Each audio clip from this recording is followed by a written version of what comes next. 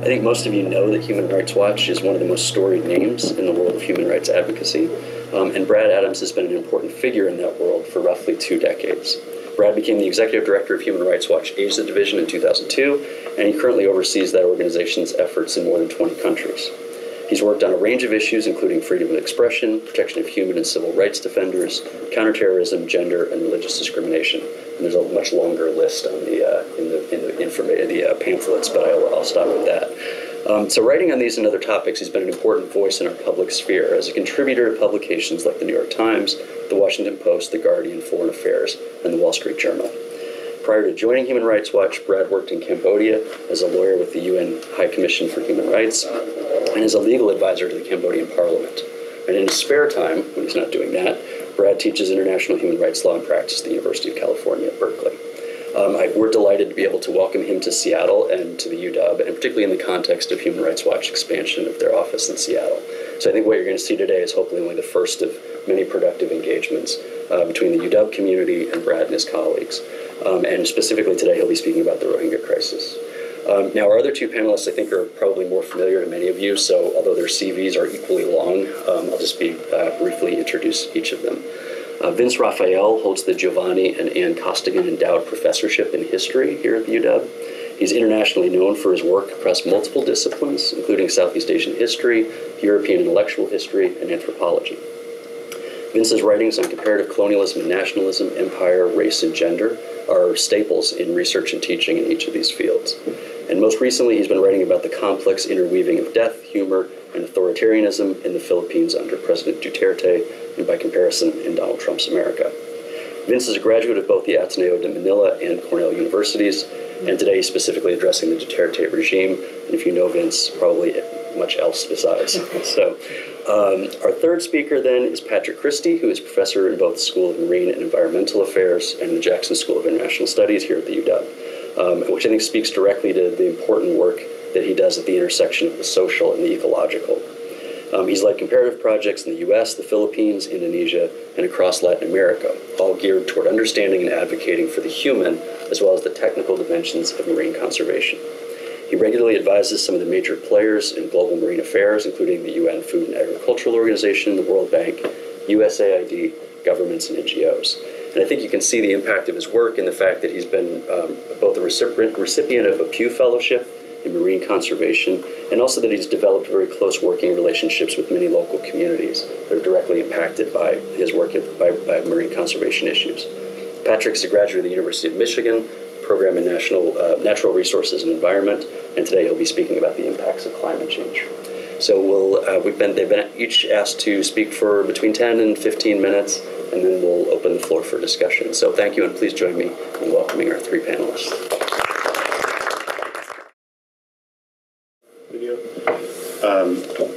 Thank you all very much for coming. I was asked just to give a brief blurb on Human Rights Watch. So maybe show of hands, how many of you know pretty well what Human Rights Watch does and about the organization? All right, so I'll be very brief. Just to give a little more flesh on the bone, we work in 90 countries. We speak about 80 languages. We publish dozens of reports every year. We are present in UN meetings and foreign ministries, national parliaments as much as possible. And basically the idea is that we document human rights abuses and we bring them to public attention, and we try to convince people who have power to change their behavior. And no, we don't do humor. So I'm looking forward to finding out about humor in Duterte's war on drugs.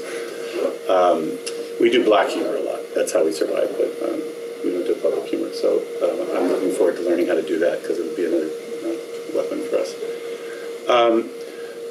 I could talk to you about the Rohingya for hours. I bore people all the time with it. Can I just do another show of hands? How many of you sort of follow the Rohingya, at least at the New York Times level? All right, good. I'll save us a little bit of time. So where are we right now? We have about 1 million Rohingya in Bangladesh, 250,000 predating the genocide, crimes against humanity, or ethnic cleansing, depending what you want to call them, because there's a debate about what that was in 2017. From previous pogroms against the Rohingya being the only national ethnic and minority group that isn't officially recognized by the Burmese constitution. It was a conscious decision by the Burmese authorities back in 1982, reflecting public sentiment about them that goes back generations. And they are sort of the classic other in a country. Wrong color skin, wrong ethnicity, wrong religion, as far as the majority Buddhist population is concerned. And this is one of those cognitive dissonance things that we all have to sort of accept, particularly in the West Coast, where people are really into, many people are into Buddhism, and the idea that Buddhism is peace, and like, well, not always. There have been a lot of Buddhist-generated violence. And so here we have, in Burma, a Buddhist nationalist movement that has very deep roots in society, that is manipulated very easily by powerful forces, largely the military, but not only, that have decided that their problems would all be solved. We could only get rid of the Muslims in the country, particularly these Muslims. And so there have been a series of attacks on the Rohingya over generations, with the claim that they are not of the country. They're interlopers, they're foreigners. Sound familiar? We're living through this here and in many other parts of the world right now. And so after a series of attacks on the Rohingya in August of 2017, August 25th to be exact, the day that Kofi Annan delivered a long-anticipated report commissioned by Aung San Suu Kyi to address the problem of the Rohingya and provide recommendations about how to integrate the Rohingya into the national community and how to end all this, there was an attack by the Burmese military.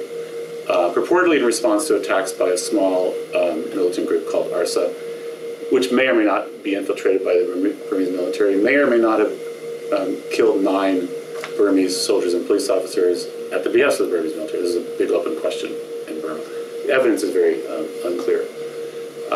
But they used the attack against some Burmese security officials as an excuse to launch a massive attack. And 750,000 people fled the country within months. Whole villages are burned down. Our contribution early on to the knowledge of what was going on was through satellite imagery and interviews. Satellite imagery showed very well-planned and precise burnings of arson attacks where they burned down whole Rohingya villages.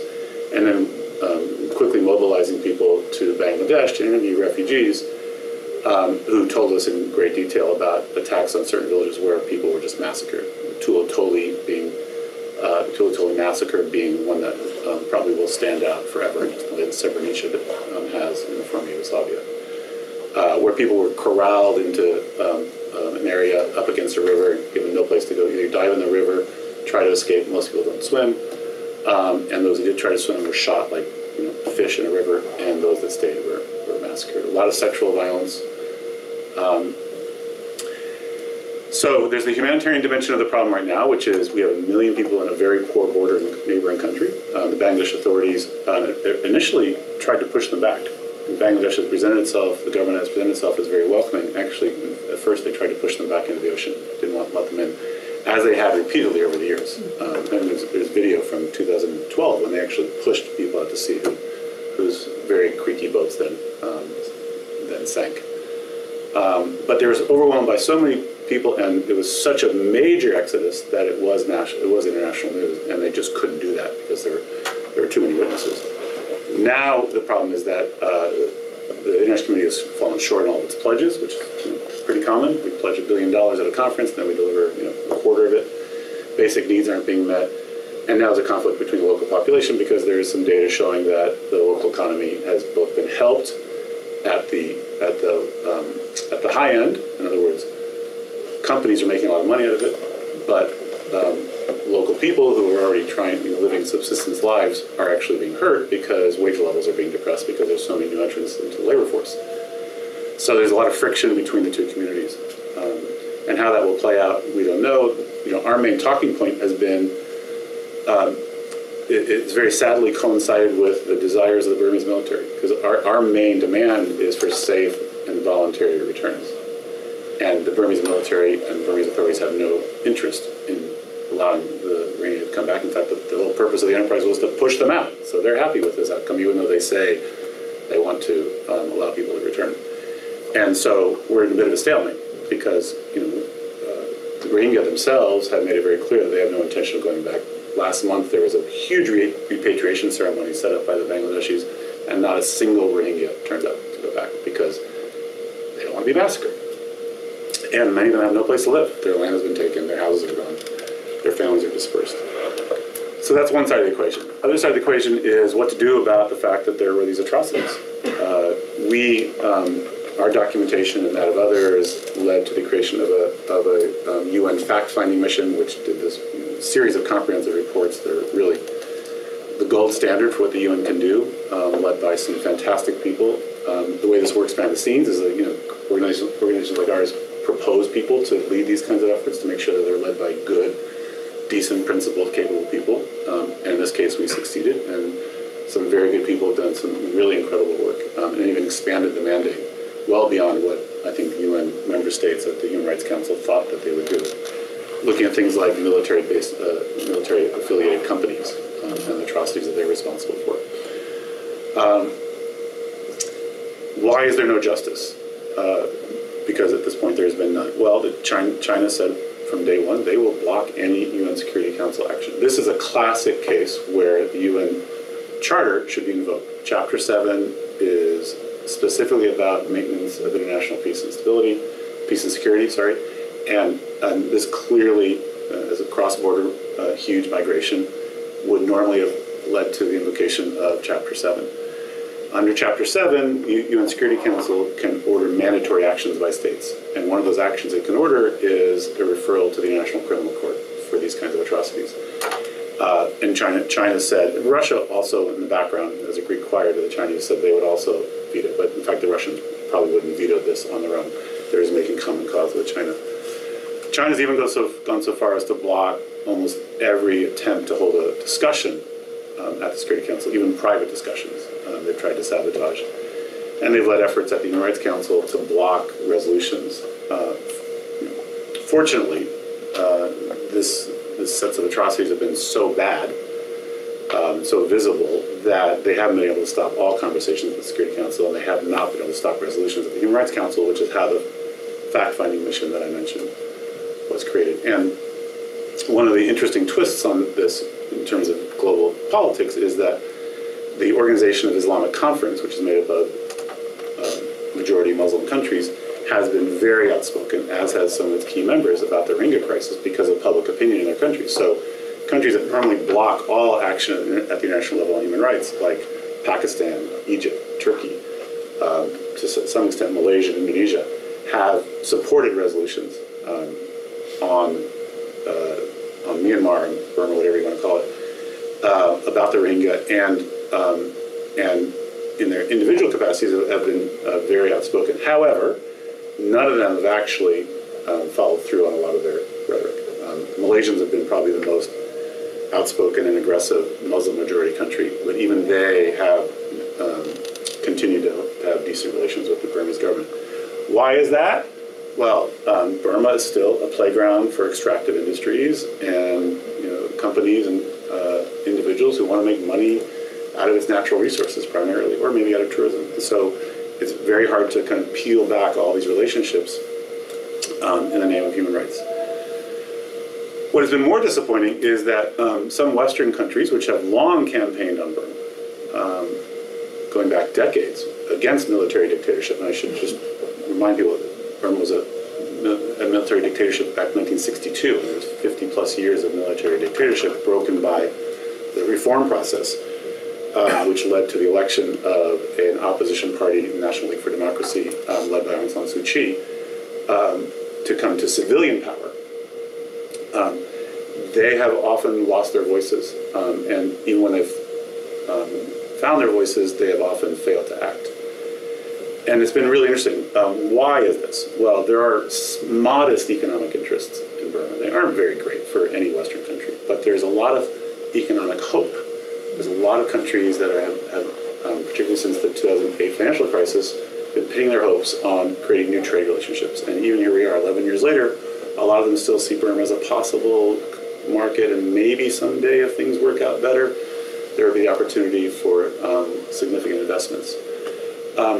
Second, though, is more of a psychological thing. And in Cambodia, I found this. A lot of American politicians did not oppose Hun Sen until relatively recently. The Cambodian prime minister has been now in power for 34 years. Because there was war guilt about the U.S. role in Southeast Asia. So we don't want to punish Cambodia, was the line I heard all the time in the 90s and the 2000s. And the response was, you should stand up for Cambodian people, not the Cambodian government, because the Cambodian people is not looking after the interests of the Cambodian.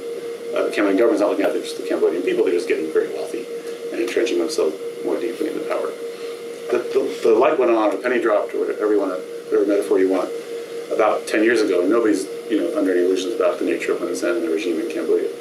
With Aung San Suu Kyi, we still have this kind of residue. She was like the democratic icon. She was the person, Human Rights Watch, we had to take down her. Turned out that like 3/4 of her offices around the world had that iconic poster of Aung San Suu Kyi, which many of you would have seen, in our offices. She was our heroine. Like, we didn't even agree to have them up at all those offices, just independently. Our offices in Berlin or Moscow or other places, they had them up because she was the hope. And it turns out she's kind of a creepy person. She shares a lot of the prejudices of the broader Burmese society. She has not stood up for the Rohingya. She has used her website to call reports like ours fake news. Big flashing lights, Human Rights Watch, fake news. She has conspired with the military to not even use the word Rohingya. The word Rohingya is essentially banned in Burma, at least in the public discourse. Diplomats have been told not to use it, and for a while, for a long time, the UN stopped using the word Rohingya. She calls them the Muslim minority. That's her euphemism, to avoid calling them what they are, calling them what they call themselves. Mitch McConnell, who was the most outspoken American politician, and this might, don't follow your chairs, for a long time on democracy in Burma, is single-handedly blocking legislation in the U.S. Senate already passed by the House to take action on Burma, because he claims he doesn't want to undermine Aung San Suu Kyi. So we have a problem in the West. I lived in London for years, and a lot of British politicians, felt a real affinity for Suu Kyi. Her husband was British, and so around a lot of Western foreign ministries and heads of governments meetings, they keep saying we can't undermine Aung San Suu Kyi. There's an election next year, and the view is that if they're really clear about Burma, if there are sanctions against Burma, the military will use that to their advantage and say, look, the National League for Democracy isn't protecting us, only we can protect you. And that is a real narrative. That is happening there, and there is some risk. On the other hand, not speaking clearly about genocide when it's so clearly documented, and there's no question about what happened, and it's obviously not just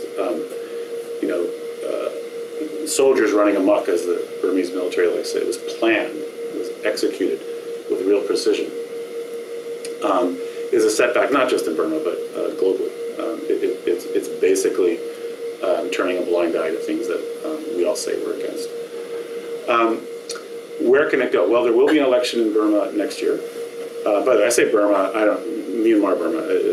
There's a lot of opposition, and ethnic groups don't like the term Myanmar simply because Myanmar was, the name was changed from Burma officially to Myanmar under military rule. And so I'm just used to saying Burma, but there's no political statement there. They're going to have elections next year, but the elections are a bit farcical still in Burma. This is supposed to be a reformed political system. It's supposed to have a roadmap to democracy. The problem is that the military wrote a constitution where they maintain 25% of the seats in parliament, and they maintain direct control over the military, police, and border guards, which are the entities in the country that hold guns. So the civilian government doesn't have a lot of power and can't change military policy. It's impossible. So the elections are for an election for a partial government that is subordinate to the real power in the country, which remains the military. And I can tell you just from my interactions with the military, which now are a little out of date because they will not have me back in the country, at least for now. Some of my colleagues go, but I'm persona non grata for the moment at least.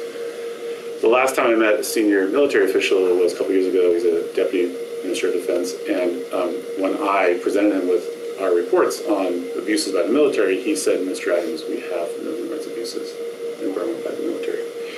So that's the state of the discussion. I mean, their official line is that there may be an occasional rogue soldier. And what they're saying about why are there a million Rohingya in Bangladesh and why did 750,000 leave? Because of propaganda against the state. Actually, it was quite safe. There were just a couple of places where there were problems, and we don't really know who set the fires, but it wasn't our soldiers. So we have a completely unreformed military on top of a partially democratic elected civilian government. And then finally, I should just add, the other consequence of the Rohingya crisis has been a rollback of basic freedoms throughout the country. So when the NLD came in, they said, we are going to solve the political prisoner problem. We've all been political prisoners, and almost 2/3 of their elected members of parliament had spent time in prison as political prisoners. Aung San Suu Kyi famously was a political prisoner and a detainee under house arrest for years. We're going to reform laws that allow the police to press charges and the courts to convict people very easily. And there are dozens of such laws, and we've written lengthy reports identifying all of those legal provisions. And we're going to allow the right to protest peacefully. We're going to allow NGOs to form. Freedom of association will be fully respected. All those rights are at risk. And when the first Rohingya crisis happened on Aung San Suu Kyi's watch, we and others said, careful, because this is such an explosive issue, it could upend the entire democratic process, because it will mobilize a lot of dark forces in society, and that's what's happening. Now, we have the NLD pressing charges against peaceful protesters and peaceful critics. The NLD itself is asking the courts to imprison people, including for criticism of Aung San Suu Kyi. Just straight up Facebook posts criticizing Aung San Suu Kyi, as well as, and then, guess who's taking advantage of that? The military. So now they're having people charged for criticizing the military online. And we're now seeing a huge upsurge in political prisoners in Burma. We're kind of circling back to where we were, except there's no effective opposition to de facto military rule, which is what we still have. Because in the past it was Aung San Suu Kyi and the NLD and all these very brave activists. And I'll leave you with this very disheartening point. Note, a lot of the people that we championed over the years turned out are bigots and have been very loudly anti-Rohingya themselves. So a lot of the people who were put on a pedestal as people that we wanted to get out of prison and who said all the right things about democracy and human rights, they have this one little problem with their worldview, which is actually a huge problem. And it has affected their views about a lot of civil liberties and fundamental freedoms. So we have I'm not going to give you a happy ending. There's no, we'll wait for your jokes. No, but you don't understand. The jokes are weaponized and are precisely. I'm sure. I'm sorry. Stop. I'm sure that's right. It's a very bleak situation in Burma right now, and it's hard to see how we get out of this because Aung San Suu Kyi had the moral stature if she had used it when the situation first developed. She could have shut this down. And yes, I mean, the people who defended her, including some embassies, who are very mealy-mouthed, you have to understand how difficult the situation is for her. No. She had the status to say, no, this is not going to happen. We're going to stop this. We're going to stop the hate speech. We're going to shut down online hate speech. We're going to shut down the kinds of stuff that's going on the radio, demonizing Rohingya. We're going to say the word Rohingya. And she could have lost some political support. She probably would have. But she would have been fine. She would have come through it. Now, if she does that, she's a very diminished figure. And the military is much stronger than it was before because this has been popular. This is a very sad fact. And they will take advantage of any affinity or any sympathy she shows for the Rohingya. So we're in a pretty invidious situation right now. I guess the hope is that some democratic forces do well in the next election and that there can be an attempt to reset and regroup at that point. But the idea of these Rohingya going back to their villages is really hard to imagine. And so we have 1 million Rohingya living in, as one of my colleagues said, I've been to every refugee camp in sub-Saharan Africa and other parts of the world, and there's nothing that compares to this. And how to find at least a decent life for them is going to probably be the most important challenge that we all face. So I'll stop there and talk about the war on drugs. Well, I'm going to shift gears here a little bit. So thank you for the generous introduction, Danny. And I'm going to be trying to just very quickly just try to make some connections between the world that I work in, the world of environmentalism and particularly ocean resource management, and the world of human rights. It's a growing content study, and more importantly, activism in the world. It's no longer just about saving the ocean and saving the cool critters that live at the bottom of the ocean. It's a very different world that we're increasingly, maybe it's a little bit more optimistic because the discourse is opening up in really interesting ways. So, you know, being a faculty member in the Jackson School, I'm constantly asked to make the question, why would you study the oceans? How is this even relevant to the Jackson School of International Studies? And I think there's probably very few of us who work in ocean issues. But let's just realize one thing. We live on a blue planet, right? Humanity colonized this planet by walking along shorelines. That's how they left Africa, because it was where resources were abundant and where they didn't have to cross mountain ranges. It's also how North America was colonized by humanity. Oceans are very important economically because they provide opportunities for commerce. So many countries will go to the mat to have access to the oceans. Humanity wants to be on the oceans. Think of all the future mega cities of the planet. They're almost all along coastlines because of access to resources, because of access to trade, etc.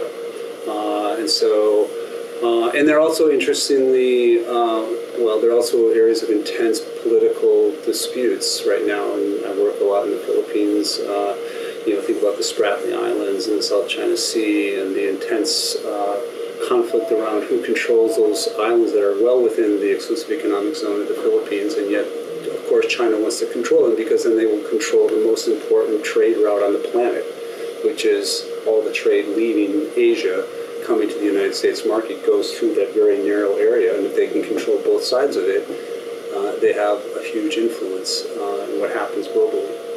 Of course, as a person who studies, so I'm sort of half ecologist and half sociologist, I study the culture of conservation. I study the epistemic community that surrounds conservation, the proponents of it, the detractors of it, the donors behind it, etc.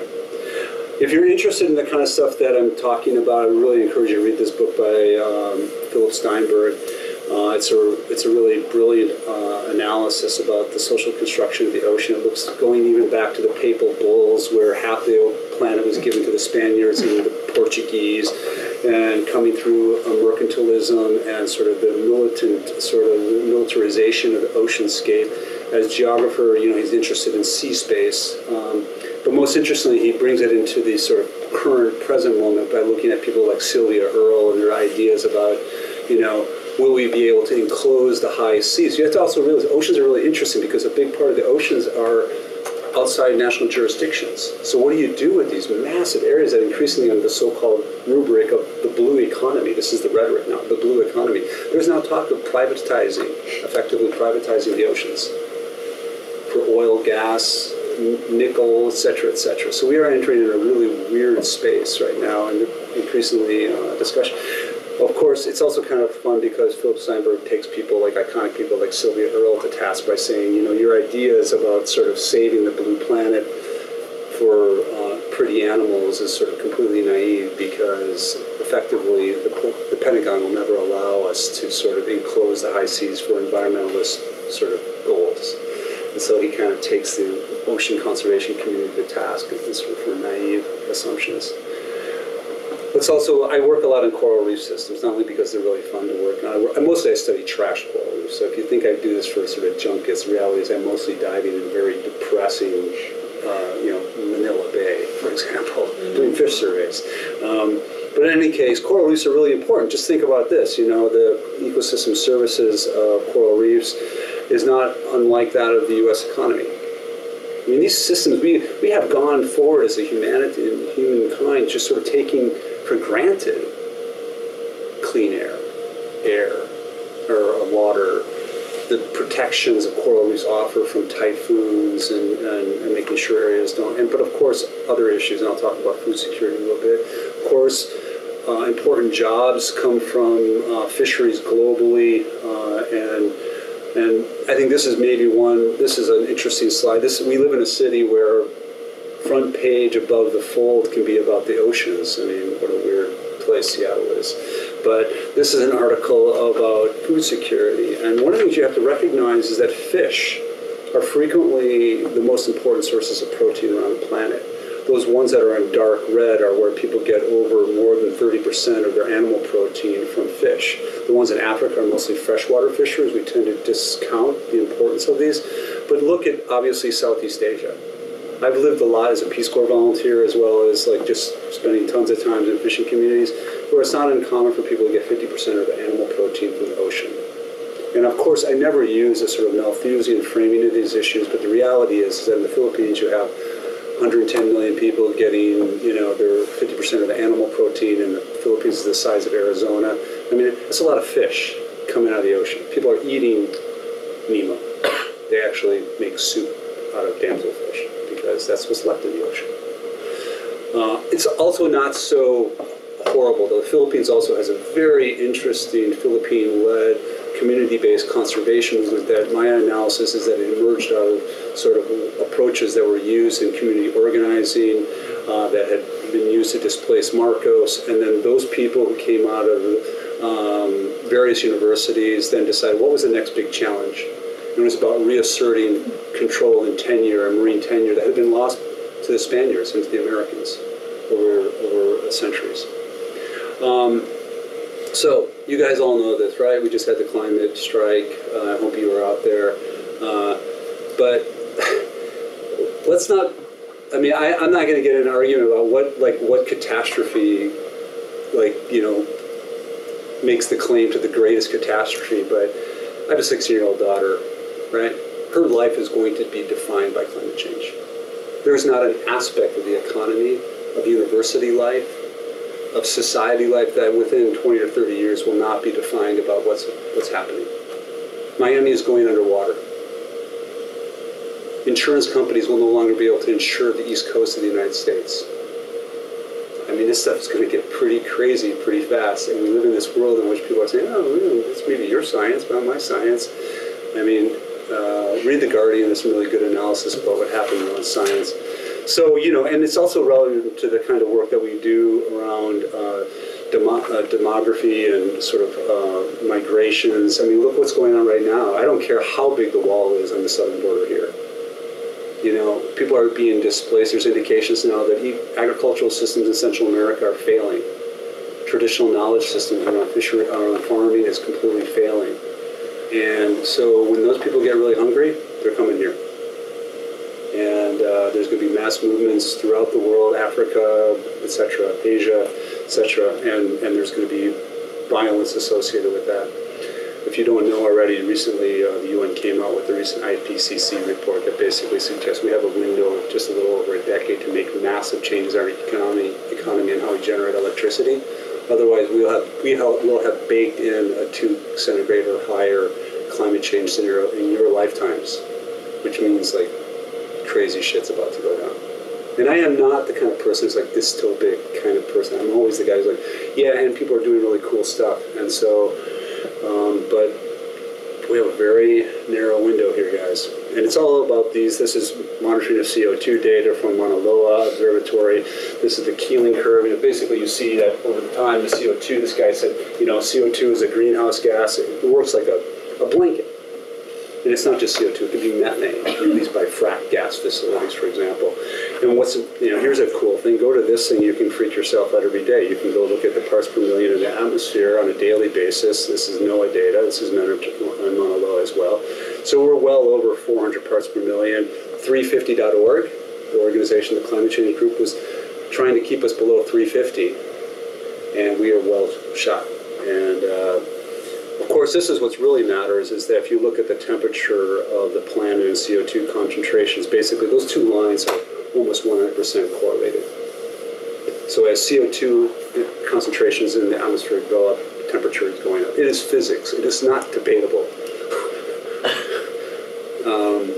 So in the Philippines, I was just looking recently about just kind of what's the discourse around there. The Philippine government, there's been some denialist scientists in the Philippines, well-known ones, but in general, the Philippine country, the government is sort of recognizing that climate change is going to be a very big issue for the Philippine government. Some would suggest that it's one of the most climate change hazard exposed country on the planet. Typhoons, it's right in the middle of the typhoon belt, massive, and as you can see here, this one, massive storms now have been continually bashing into the country. The infrastructure is just not up to it. Of course, the poorest of the poor live out over the ocean, are the most affected. And I wanted to just, do we have this on a separate thing? I just wanted to play just an example of, sort of remarks by an important leader in the Philippines. And just listen to the discourse of the narrative here. This gentleman and how he's framing this as a human rights issue. My country is being tested by this hailstorm called Super Typhoon Haiyan. We remain uncertain as to the full extent of the damage and devastation as information trickles in agonizingly slow manner because power lines and communication lines have been cut off and may take a while before they are restored. The initial assessment showed that Haiyan left a wake of massive destruction that is unprecedented, unthinkable, and horrific. And the devastation is staggering. I struggle to find words even for the images that we see on the news coverage. And I struggle to find words to describe how I feel about the losses. Up to this hour, I agonize, waiting for word to the fate of my very own relatives. What gives me renewed strength and great relief is that my own brother has communicated to us and he had survived the onslaught. I speak for my delegation, but I speak for the countless people who will no longer be able to speak for themselves after perishing from the storm. I speak also for those who have been orphaned by the storm. I speak for those the people now raising its time to save survivors and alleviate the suffering of the people affected. We can take drastic action now to ensure that we prevent a future where super typhoons become a way of life. Can we ever attain the ultimate objective of the convention, which is to prevent dangerous anthropogenic interference with the climate system? By failing to meet the objective of the convention, we may have ratified our own doom. We have to confront the issue of loss and damage. Loss and damage is a reality today across the world. We cannot solve climate change when we seek to spew more emissions. In solidarity with my countrymen who are struggling to find food back home, and with my brother who has not had food for the last 3 days, with all due respect, Mr. President, and I mean no disrespect for your kind hospitality, I will now commence a voluntary fasting for the climate. This means I will voluntarily refrain from eating food during this COP until a meaningful outcome is in sight, until concrete pledges have been made to ensure mobilization of resources for the Green Climate Fund. We cannot afford a fourth COP with an empty GCF. Until the promise of the operationalization of a loss and damage mechanism has been fulfilled, until there is assurance on finance for adaptation. Okay, on the sake of time, I just wanted to point out, one of the things I also want to point out, guys, is that food security issues. So coral reefs bleach. They lose their photosynthetic symbiont, zooxanthellae. They bleach, they turn white, they die. Young people in this room will probably witness the disappearance of coral reefs as a functional ecosystem on the planet, which also means food security being displaced. There's also the issue of species that have home ranges in the tropics are now already migrating away from the equator. There's going to be a lot of changes in terms of food security in these countries. And I'm almost done here. So as you can see, there's frustration, and as we know right now with climate change, the formal negotiations are not going particularly well. There's increasing loss of faith in the international. I'm not saying that people should walk away from the Paris Accord. Some suggest that it's actually good that the Trump administration is no longer part of the Paris Accord, because the role of the United States frequently in those negotiations, even under the Obama administration, early fourth year, was to disrupt climate change negotiations. So some people are saying, you know what, good riddance. Get rid of the U.S. Civil society should be leading the way. And that's where a lot of my research now is focusing on what's the response. There's very interesting work and works around learning networks, kind of peer-to-peer learning networks emerging in this regarding climate change. I do work with this group called Locally Managed Marine Area Network, which is really about empowering resilient communities. But of course, you can also find a very active 350.org Philippine chapter, and there's a lot of movements now in the climate strikes, etc. So, you know, if you were to believe Naomi Klein's "This Changes Everything" kind of analysis, is that while this is a massive crisis, it's maybe also going to lead us into this area where we'll question the notion of unfettered capitalism and the implications of that for society, because I think we are now beginning to look into the kind of abyss and realizing that maybe the poor will suffer the most, but the whole society is going to really suffer the consequences. So those are my remarks. President Duterte's signature policy, and he's basically given the police carte blanche to pursue, prosecute, and kill suspected drug dealers who are also drug users. In fact, they have a particular word to indicate the two, users and dealers, because the assumption is that if you're a user, you're dealing, which is drug personalities. Right? So he just wants to get rid of all these drug personalities, which he sees as a scourge on, especially poor communities. He sees them, and when he says drugs, the particular drug that he's particularly against is meth. So he said very, very clearly, he doesn't care about weed, doesn't care about cocaine. You know, these are all organic. Besides, only the rich people use them. Right? He's only concerned with meth because this is the most widespread drug used by poor people. So many people have also interpreted this as a war on the poor, or at least certain segments of the poor. And his whole argument is that by doing this, I'm keeping the community safe. By getting rid of these drug personalities, I'm actually helping people rather than harming them.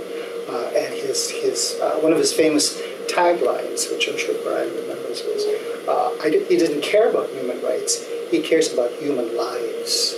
Right? So the official discourse is a systematic disconnection between human rights and human lives, as if human rights was this alien imposition that gets in the way of human lives. Because the argument, and this comes from the police as well, is that human rights only benefit the criminals.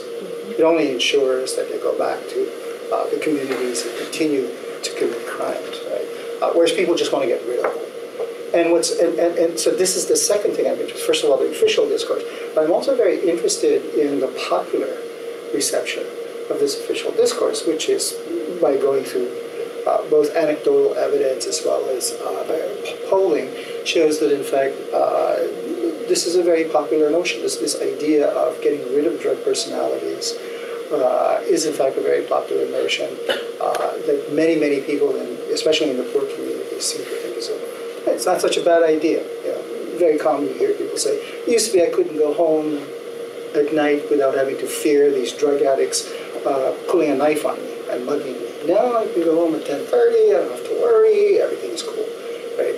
And this is part of the mystification of the drug war. The drug war wouldn't be so sustained, and I mean, it's claimed, officially it's claimed that over 6,000 lives, unofficially, by the counts of certain organizations like Human Rights Watch, it's almost up to 30,000 unaccounted deaths. So I mean, it's massive by any measure. So part of what I'm trying to figure out is why is there this popular acceptance, right? I guess this would be the flip side of the Rohingya situation, which is why is there so much bigotry, right? In this case, why is there so much popular acceptance of this logic? When in fact, the logic of the drug war is being used against the very people who accept it. Right? Why do people accept the very logic that endangered their lives? Why do they consent to be governed by, what I've been calling a biopolitics of fear, right? Instead of rising up against it. And there are many, many reasons for that. But before I get into that, maybe what I should do is show the film. I have a 8.5-minute video that sort of gives you a rough overview of the drug war. And the film itself is very interesting because it brings up, it's a documentary that's been, internationally recognized. It's very interesting because I think it's typical of the kind of critical counterpoint to the drug war that you see among journalists, among human rights advocates, and especially among photographers and artists. This is a very kind of typical response, which is a response that is based primarily, or a response that I would characterize as a kind of moral critique. The problem is, how do you graduate from a moral critique into a political critique? And that transformation from the moral to the political is, I think, one of the big question marks. That's not just in the case of the drug war in the Philippines, but I think you could probably see that in lots of other contexts in the world. So let's watch the film.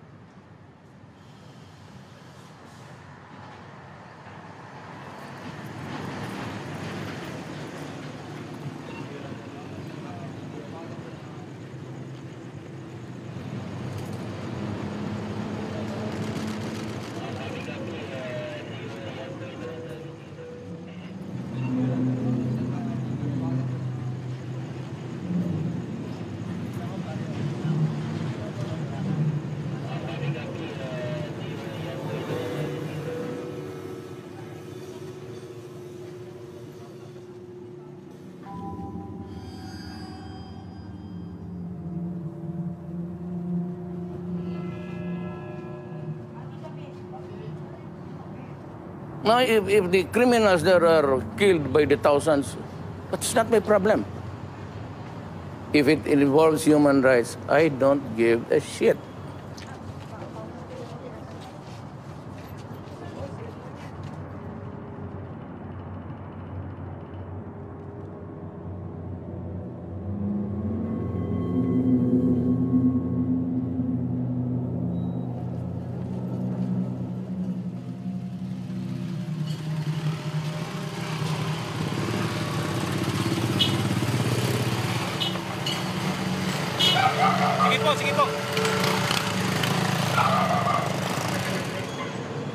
Hitler massacred 3 million Jews. Now, there's a 3 million drug addicts. There are. I'd be happy to slaughter them.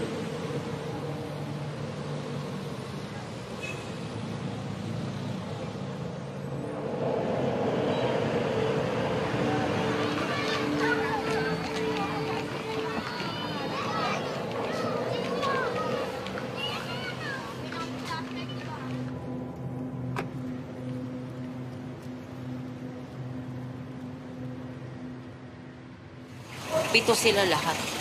Puro mga kabataan pa, mga walang muwang sa mundo. Yung mga target nila, hindi naman na-targetan, nakatakas. Paano naman po yung mga walang muwang? Bawa kayo sa ano lang kapatid ko, ang kakapalang mga mukha nyo! Ano nyo? Patay na yung kapatid ko, sila pahirapan! Ano nyo? Guys, kami. Ito lang pong nakaraang buwan, November 26, birthday niya. Ito pong anak ko. Pangit naman, kahit naman ho sila. Kahit ho kayo sa malagay ho kasi sa amin, masakit ho kayo mawala ng anak. Tapos dinala nyo na lang dito, bigla kayong lumiko. Ginawa nyo kaming tanga. Hoy, saan yung dadalhin yan? Atras mo yan.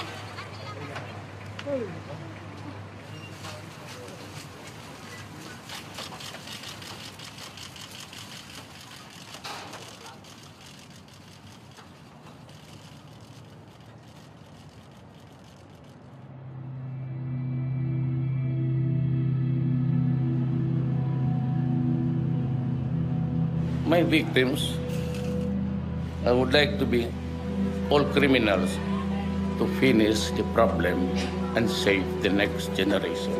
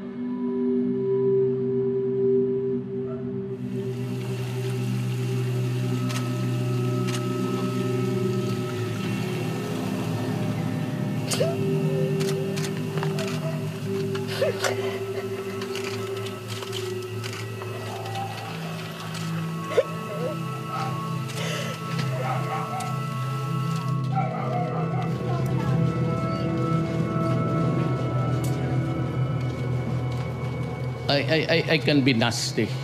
I mean, I can be a bad boy. And if I have to kill you, I will kill you, personally.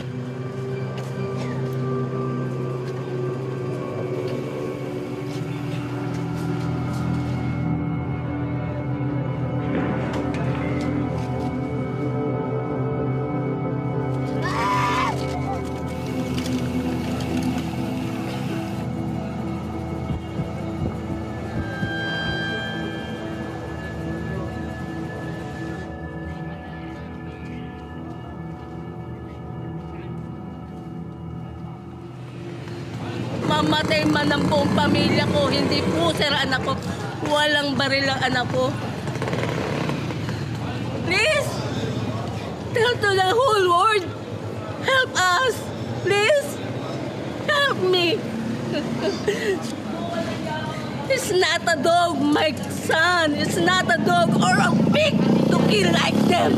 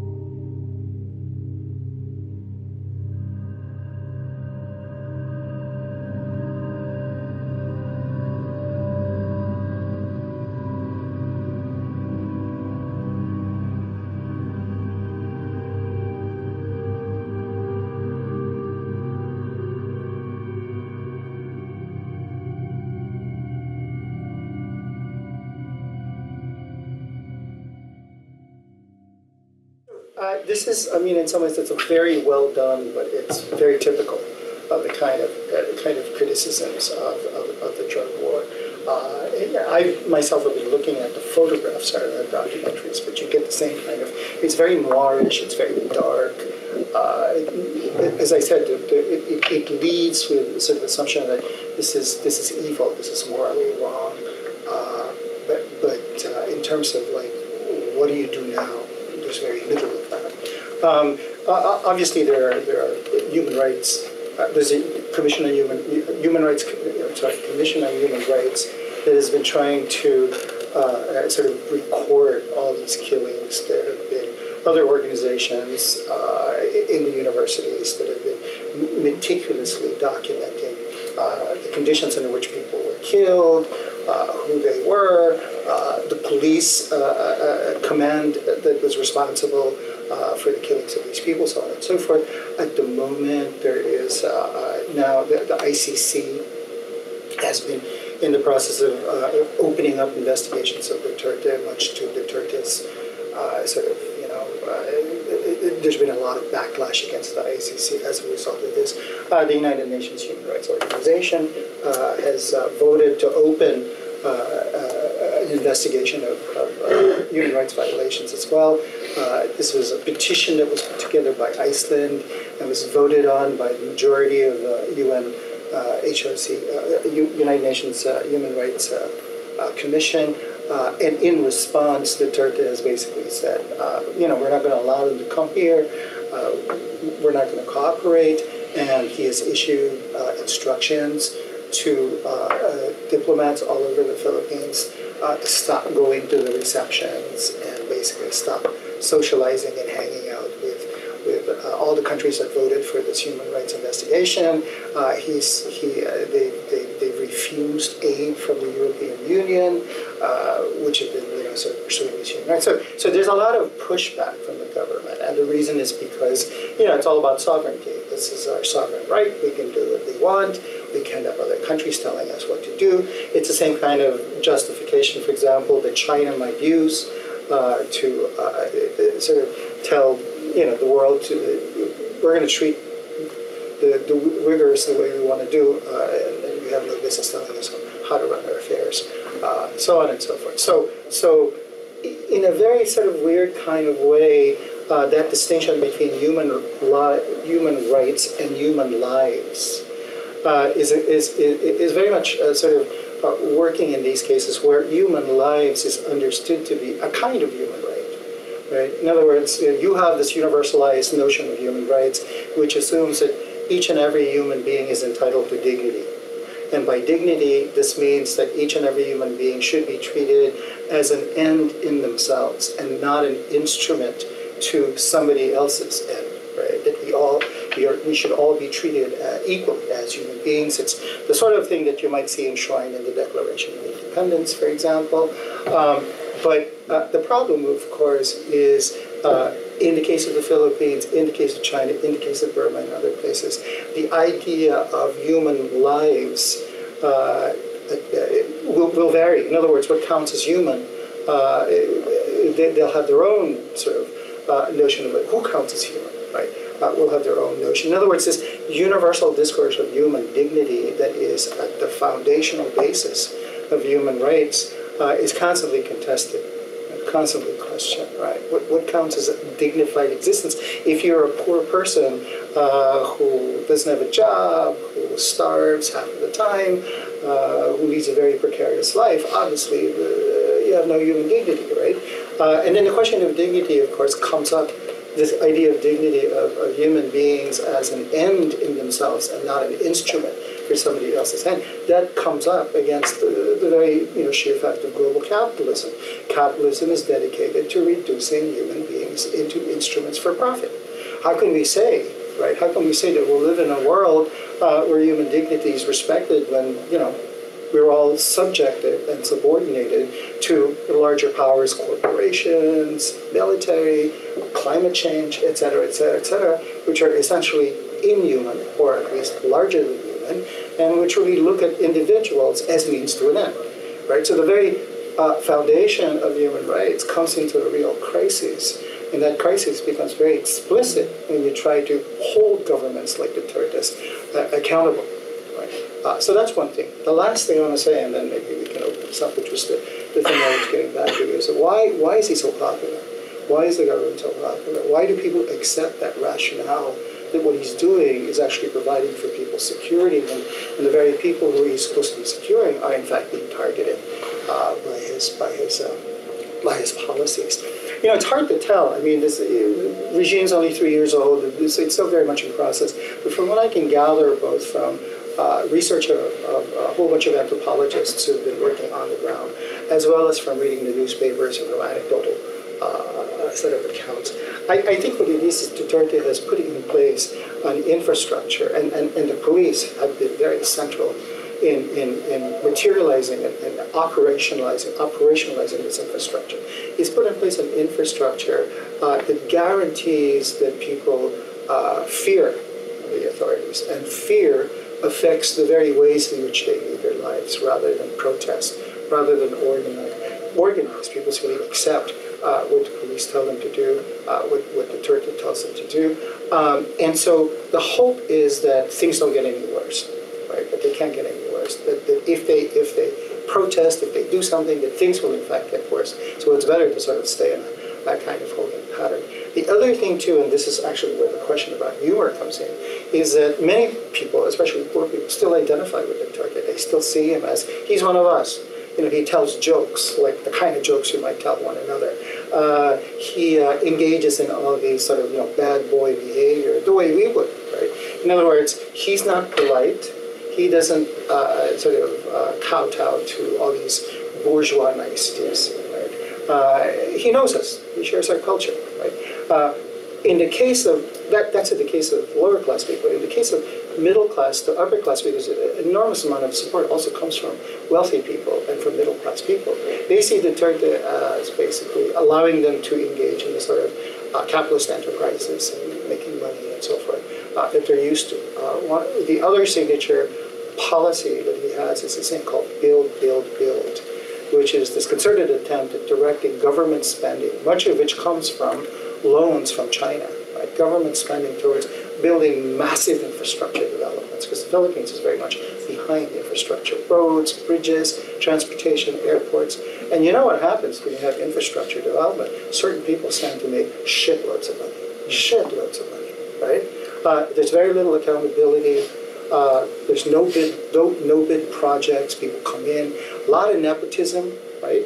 So, for example, the Secretary of the Department of Public Works, which oversees these construction sites, he is the eldest son of one of the senators who's head of the Agricultural Committee, who in turn is married to one of the richest men in the Philippines, who is in charge of the largest real estate corporation in the country. Right? So you can imagine the kind of corruptions that these open up. You know, you build roads that make sure they go through the suburban developments that he's doing, et cetera, et cetera, et cetera. So given the fact that there are certain profits to be made from continuing to support Duterte, you can see why certain elements of the middle class and upper class is still supportive. And finally, opposition. What about the opposition? There is certainly opposition, but it's opposition, and again, Brian knows this, and Patrick knows this. It's a kind of opposition that's very dispersed at the moment. They can't seem to get their act together in terms of having a concerted counter-narrative, right, to what Duterte is doing. The church, which traditionally has led a kind of political opposition under Marcos, for example, has been, a lot less effective. And there are all kinds of complicated reasons for this, but they haven't been as effective. And Duterte has gone out of his way to delegitimize and deauthorize the Catholic Church. One of the stories he likes to tell, and again, this is part of the way he's weaponized humor, he likes to tell the story of having been molested by an American Jesuit when he was 13 years old, right? So that's a twofer, because not only is it against the church, it's also against the Americans, right? And because the Americans have sort of, at least until Trump, have been sort of pushing for human rights, and that's his way of sort of neutralizing the Americans. So all of these different, and they try to defund the Commission on Human Rights. He's tried to imprison journalists for reporting negatively on him, and so on and so on. So all of this has made it very, very difficult to sort of launch a sustained united opposition against Duterte. So I'll stop there because we're out of time and open it up for questions. Great, thanks. So we do have some time for questions, and I would imagine after this presentation there's probably a lot of them. I won't turn the video camera on any of the questioners, but I'm going to keep it running just so we can record the questions as well. So feel free to ask. A question for Vince. Have these policies worked in the way that Duterte has wanted them to? Are there... Of course not. No? No, of course not. What's happened is that over the last few months, the killings have moved. They used to be concentrated in Metro Manila. Now they've moved to the provinces. And you can actually map it. The killings increase depending on who the police chief is. Because some police chiefs are really a lot more murderous than others. Right? That's number one. Number two, I should add that the killings continue because they're also they also bring with them financial incentives. Police are each policeman is routinely given a certain amount of money for bringing in a certain number of kills. If they arrest the person, they don't get any money. But if they kill, then they get some money. And then whatever drugs they confiscate is usually distributed and sold on their own. So it's the corruption is very systematic. Right? So there's really no incentive to modulate the killing. In the meantime, the big drug lords are running around. And they are using especially the Bureau of Customs, which is the single most corrupt agency in the Philippines, to bring in lots and lots of meth, right? And the meth usually comes from China. And it usually probably comes from the Chinese triads, right? Lots of the meth labs are actually on ships that are offshore. They cook the meth, and then they bring it in through these smaller boats. I mean, this is, who needs Breaking Bad? I mean, you've got this. It's an incredible scene. So they cook the meth offshore. They bring him through these small boats, and because the Philippines is an archipelago, there are lots of places where you can dock. And then they load them up into these vans, and then the vans, at least in one story, the vans drive him into the basement of casinos, because one of the booming industries in the Philippines right now is the gaming industry. So lots of these really fancy casinos. So they drop them into the casinos, and then they park right beside a van that has the money, and they just simply exchange the keys. And of course, the money is then laundered into that. That's why you need casinos, because casinos are the best place to launder money, as if you didn't know. So, so there's lots of money to be made. So the irony is the drug war actually works in tandem with the drug trade. Right? The more intense the drug war is, the further the drug trade grows. And one of Duterte's sons, his eldest son, is rumored to be an integral part of this drug trade industry. So. Colin? Hi, my name is Colin Moritz. I'm actually just visiting from Washington, D.C. Talk a little bit about civil society. And civil society, particularly in the Philippines, is quite vibrant. And with the focus of the Duterte administration, there's a lot of look at law enforcement, but not justice reform. Could you talk a little bit about that dynamic with civil society and efforts to push towards improving the justice system, where there's commonly told about cases taking 20, 30 years to be processed? That's a great question because, again, as both Patrick and Brad knows, it's very difficult to pursue human rights unless you have a working justice system. And the justice system in the Philippines, at least as we know it today, is terribly, terribly broken. Prisons are overcrowded. In fact, the biggest prison, the national prison, is one of the biggest sources for the drug trade. The drug lords who are in the prison are usually given lots of privileges. They have their own apartments. They even have apartments for conjugal visits and apartments for their mistresses.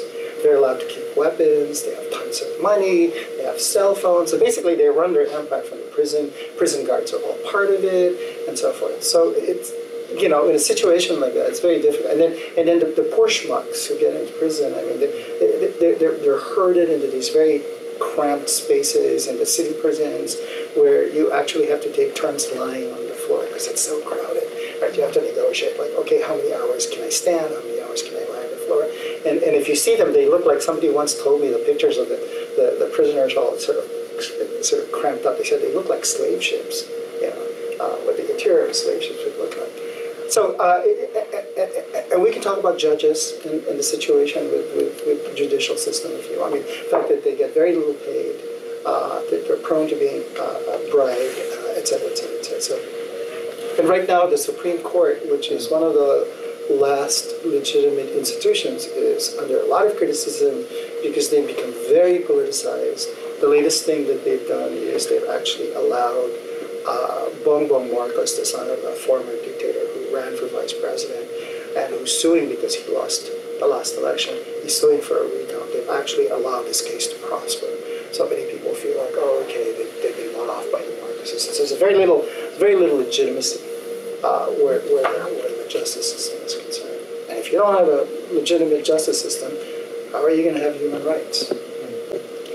Brad, could I ask? Oh, I'm sorry. I just wanted to just say, I mean, one of the things in the world that I live in that's interesting is that there's a lot of, as you said, vibrancy in civil society. There's a lot of momentum in organizing responses to climate change. As I said, reasserting tenure over spaces that have been lost for centuries, for example. So, but in a sense, my take, and this is based on something your question makes me think a little bit more about, is that in the realm of kind of sustainable resource management, organizing to protect climate, respond to climate change, these kind of spaces that don't question the hegemony of sort of power and kind of call people out. In the Philippine context, there's a lot of trade, illegal fishing trade, for example, all the live food fish trade that you see, those live fish that you go to Chinese restaurants throughout Asia, almost all of those are caught with sodium cyanide. Same thing with aquarium fish. Almost all of the live aquarium fish trade, most of that comes from the Philippines. Most of that's caught with child labor. Sodium cyanide is used. Children are bent, meaning they're paralyzed. There's a lot of health issues around it. When you begin to challenge syndicates around this kind of trade, or you, in this case, is actually linked to sort of mafia behavior and is linked to the drug trade, for example. There's frequently a linkage between illegal fishing and drug trafficking because out on the high seas, it's the same thing in South Africa, many places. But in any case, so there's a space for civil society to be mobilized as long as it doesn't challenge the interests, financial interests of certain groups of society. And then what you do, a very good friend of mine's wife, who was an environmental lawyer, she was summarily executed in front of her children with a guy from a motorcycle just came in. So to get, in fact, I was contacted by a public prosecutor in the U.S. who was trying to use the Lacey Act to go after aquarium fish exporters who are violating their own laws and exporting those fish to the United States. The Lacey Act was what busted Al Capone, cross-border trade. And basically I contacted my friends who are environmental lawyers in the Philippines because they have to build the case on that side. And all my friends, especially after this woman was summarily executed, they're like, thanks, but no thanks. Yeah. It's so dangerous. Yeah. It really is it really is government by fear. Brad, could I ask you to weigh in on this question as well? Not necessarily in the Philippines, but... Well, one of the ironies about the Philippines losing or Duterte turning down economic aid from the Philippines is that one of their signature projects was reform of the justice system. Yeah. So Duterte had a reason, an ulterior motive for turning that aid down. But, he turned down a lot of other aid that would have actually helped people with their livelihoods and economic circumstances.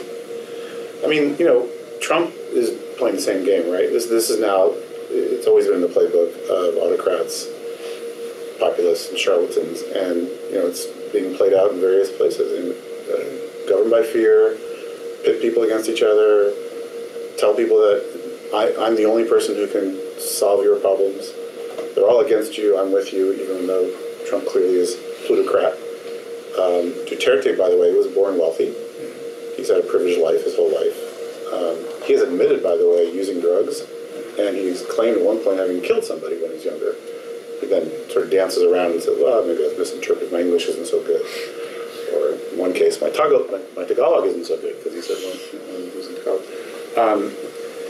And there's very complicated reasons why these things happen, but they're also sometimes inexplicable. Like, the previous government in the Philippines was led by an Aquino, Cory Aquino's son, and I think that a fair assessment of his period in power is that things went generally okay. Like, there were a lot of structural problems. He didn't really solve them, but the economy was doing better. They were chipping away at corruption. Institutions were performing a little bit better. There wasn't a national crisis, nor was there when Obama left. Trump made people believe that there was a national crisis and mobilized a lot of voters in that way. And quite what we have not figured out what it is about the social conditions in various countries that allow, for instance, the Pakistani government is doing the same thing right now. We have a takeover of the Pakistani civilian governance system by the military through the back door by installing their own guy, Imran Khan's former cricketer, playboy, who claims to be like the most pious Muslim in the world. He used to be a playboy cricketer married to a British woman and throwing big fancy parties that put him on the front page of Hello and every other National Enquirer type magazine. Yet in Pakistan, people are buying it, and we're all trying to figure out like what is going on underneath it in certain countries that allows this kind of dishonesty and these kinds of the big lie basically, which is being sold in so many countries, to flourish. The one thing that you can find one through line, which I don't think is a sufficient explanation, is identifying the worst fears of the largest number of people and playing on them. And the drug war is a good example. The Philippines, by the way, had around the average drug problem globally of other countries around the world. Duterte made people in the Philippines believe it had the worst drug problem in the world. The evidence just isn't there, and people, well-intentioned experts said, no, it's not true, but it wasn't heard. And so we are seeing this in lots of places. To give the biggest, the two biggest countries in the world, China and India, are going through this right now themselves. Right. There's this extreme, in Brazil, extreme nationalism being played upon by political leaders who are doing it, for their own ends. Narendra Modi has sold lots of big lies to the Indians about the situation of the country and how he's going to solve it, and Xi Jinping is Chinese nationalism at its all-time high. Yeah. At a time when people should be celebrating how far they've come, he's made them fear about how far they can fall.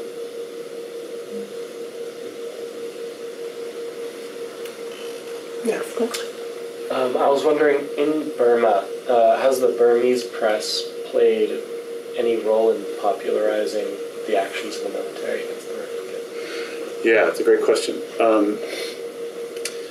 Like the members of the NLD who we thought were promoters of human rights, the Burmese journalist community has been basically split in the same way.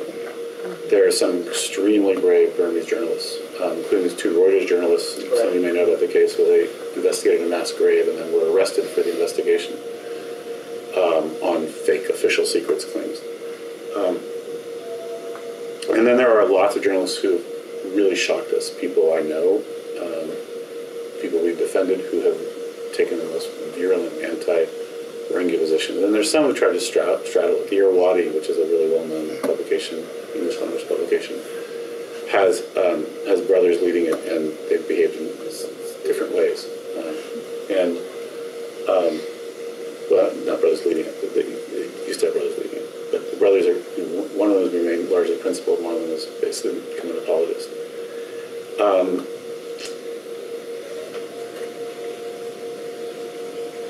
A lot of journalists are going back to prison. There are a lot of criminal cases being filed against journalists in Burma.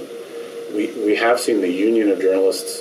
There are various journalist unions, but the biggest one has been quite vocal about criminal cases against journalists, but they haven't been great defenders of freedom of expression at the same time. And a lot of journalists have just basically taken the money. So one of the things that's happened is that the military has they do what you would expect them to do. They've identified critical journalists and bought many of them off. And so a lot of them are just either silent, have chosen new professions, or are writing for military outlets because they make more money. So there's still a cohort of good journalists in Burma. You can still build on it. It's not over with independent professional journalism in Burma, but it's not anything like what we would have hoped for at this point. It's interesting because that combination of money, violence, and fear has turned authoritarian governing into a racket. Very much a racket. And the mafia would probably be a better way, a better model for trying to understand how they operate. So, yeah. Certainly in this country.